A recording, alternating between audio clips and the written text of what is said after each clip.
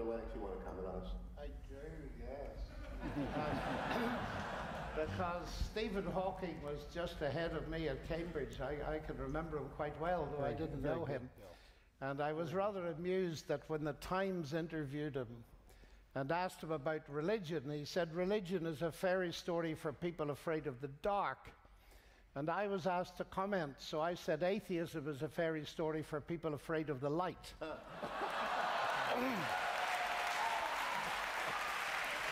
Now,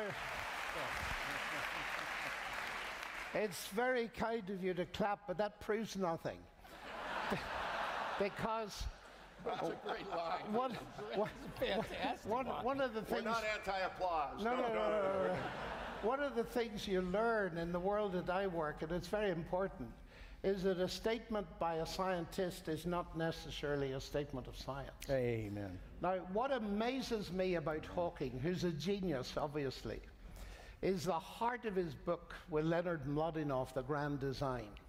The key statement is this: because there is a law of gravity, the universe can and will create itself from nothing. What? Because there is a law of gravity, because there is something, the universe can and will create itself from nothing. That's a flat contradiction. Secondly, because there is a law of gravity, he doesn't even say that gravity exists, but what would a law of gravity mean if there's no gravity? Worse still, the universe can and will create itself. If I say to you, X creates Y, roughly speaking, if you've got X, you'll get Y. If I say X creates X, well, if you've got X, you'll get X. And what does that mean? It means that nonsense remains nonsense even if scientists are writing it. So I was staggered that this is the key argument of his book. I would suggest that nobody with an undergraduate education in philosophy read that book before he published it. Because what he's reduced the whole thing to, and it's ironic, it's God or nothing now.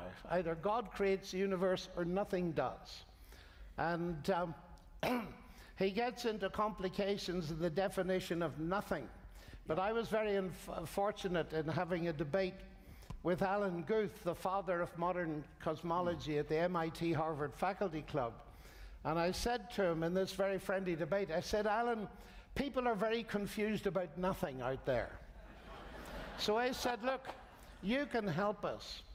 When you, as an astrophysicist, talk about nothing, you do not mean nothing. That's right. In the philosophical sense of absence of anything.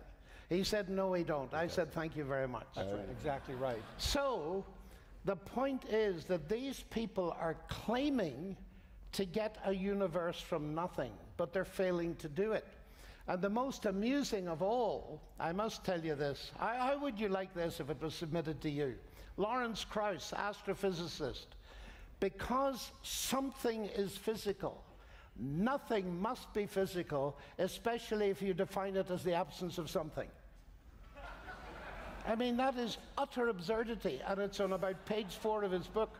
Now, the point is, and Bill is the world expert on this, so I'll stop now, that the standard model of the universe leads you with a start from nothing. And they're having a great problem to get a universe from nothing, so they redefine nothing. As a Christian, I don't believe the universe came from nothing. I believe it came from God, but God is not physical. Amen. You're going awfully fast, Dr. Lennox, for lawyers and Pittsburgh Steelers fans. Shall I say it again? Yeah.